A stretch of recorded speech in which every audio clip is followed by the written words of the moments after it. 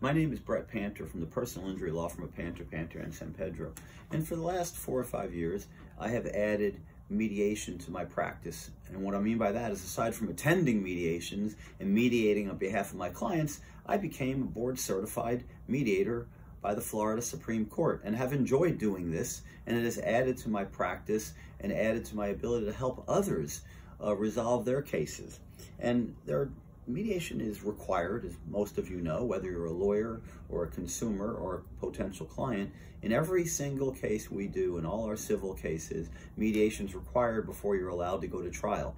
So that begets the question, when do we mediate? You can simply wait for the court order to tell you when to mediate, or if the parties agree, you can mediate early.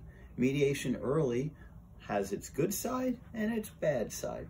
The good side is maybe the parties can settle the case early on before they spend a significant amount of money in cost and time, depositions and experts and things of that nature. The negative side of that is that the case isn't discovered, and either side may complain that they don't have enough information to resolve the case, and that's legitimate.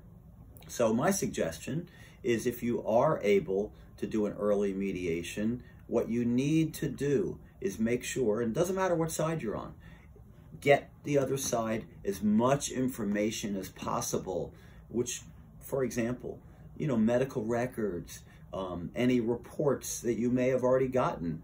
Doesn't matter what side you're on. Remember, I'm a mediator now, and I'm working for both sides equally, and I care about both sides. So this information pertains to both sides. Exchange of information is important. If you go to an early mediation and very little information has been exchanged, you will have fulfilled the mediation requirement, but you haven't increased your chances of settling the case.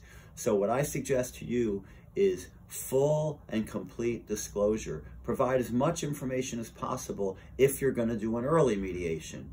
And if you're going to do a standard mediation according to the court order, then naturally that mediation will be set at a time after most of the discovery is done, so that won't be your issue. So it's up to you.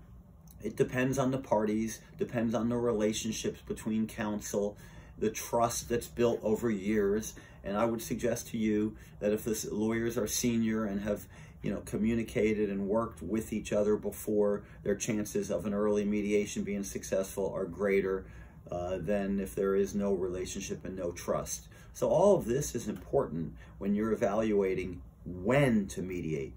The question is not, do I have to mediate, but the question is, when do I mediate? And I want you all to be successful. So I hope this information is helpful for whether you represent the plaintiff or whether you represent the defendant. I am always here to help you do your mediations. And my name is Brett Panter from the law firm of Panter Sampedro.